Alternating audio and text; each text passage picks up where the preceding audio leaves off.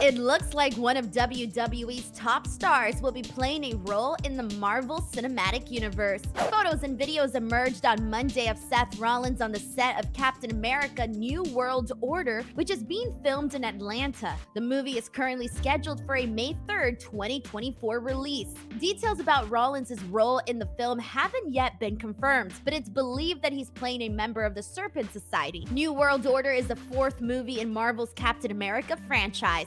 Seth Rollins is facing AJ Styles at Night of Champions to determine the inaugural WWE World Heavyweight Champion. And for the first time since 2014, Sami Zayn is set to wrestle in Saudi Arabia. Sami Zayn and Kevin Owens are scheduled to defend the WWE Tag Team titles against Roman Reigns and Solo Sikoa at Night of Champions from Jeddah on May 27th. In 2019, our own Dave Meltzer reported that the Kingdom of Saudi Arabia requested Sami Zayn not be on WWE shows from the country due to his Syrian heritage. Zayn's parents immigrated to Canada from Syria in the 1970s before he was born. Diplomatic relations between Syria and Saudi Arabia broke down in 2011 following the Arab Spring movement and the Syrian civil war. The Arab League suspended Syria's membership on November 16, 2011, and Syrians were prevented from traveling to Saudi Arabia.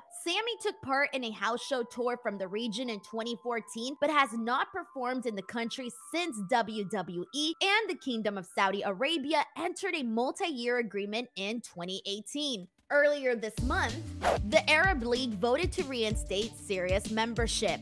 Syrians, including Sami Zayn, are once again permitted to travel to Saudi Arabia, opening the door for him to perform on WWE shows from the region. Tessa Blanchard appeared on the McGuire on Wrestling podcast while on tour recently with Canadian Wrestling's Elite. She expressed gratefulness to the fans that have been very accepting of her. However, she said she wants to do more and that she has unfinished business in wrestling, saying, "I'm 27 years old. I do feel confidently like I'm one of the best there is and I can go with the best. So I won't stop pushing for that, but I've got other things going on too. I think it's important to have that balance of knowing who you are outside of the business because the business isn't always going to be there for you."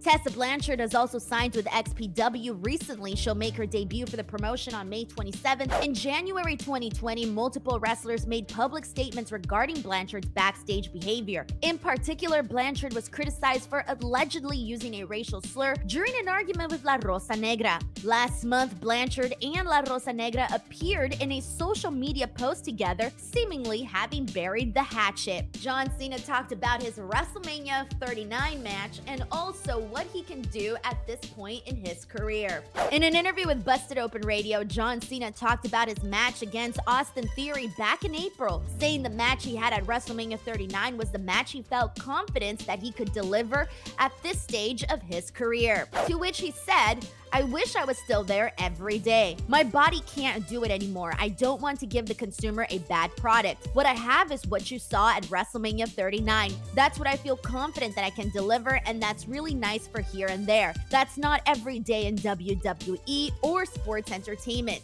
Sports entertainment has raised the bar, and I'm humble enough to say that's awesome. You're supposed to leave it better than you found it."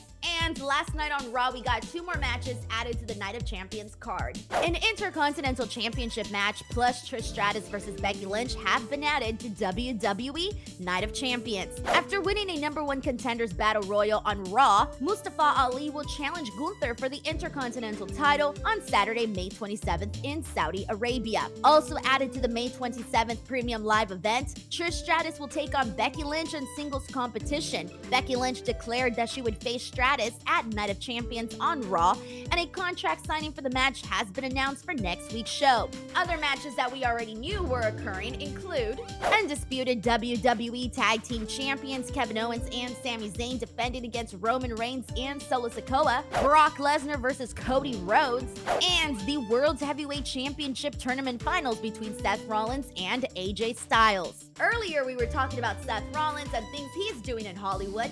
Well, what about Rhea Ripley? Is that something she would be interested in?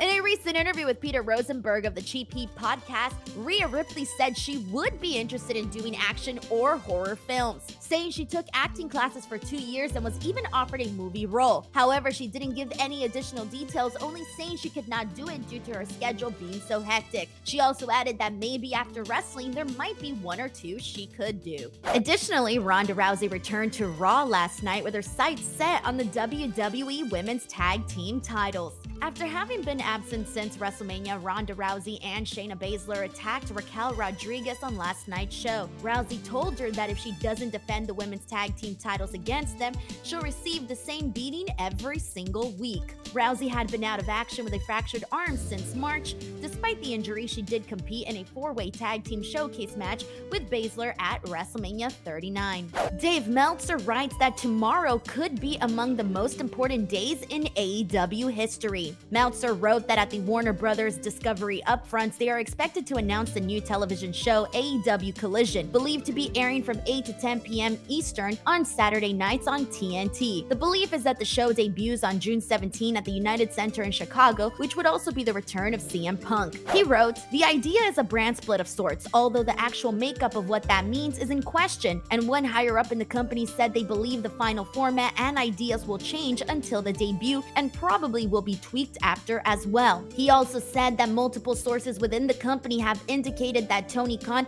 has been very tight-lipped about everything. Meltzer wrote, "One key executive noted to us a few times that what they have been told regarding television was far different from rumors, but at this point they and the top talent past the point of the brand split, the return of Punk, and the Collision show, people have not been told anything." Also adding, on the Warner Brothers Discovery side, those who have inside contacts with the company also confirmed the same things but had no idea of any terms regarding the new contract.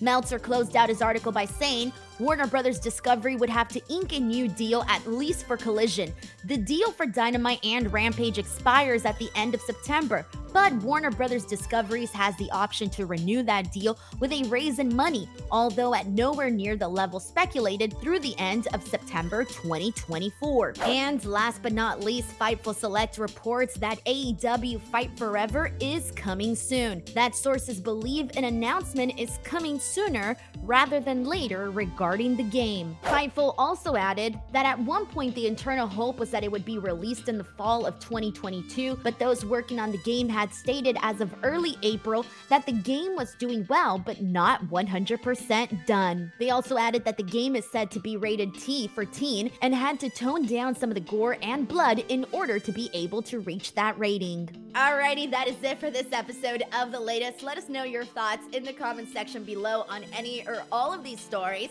and we'll catch you back here on the next episode of The Latest. Before you go, do not forget to subscribe to F4W Online, and if you missed our previous episode, feel free to click on the screen.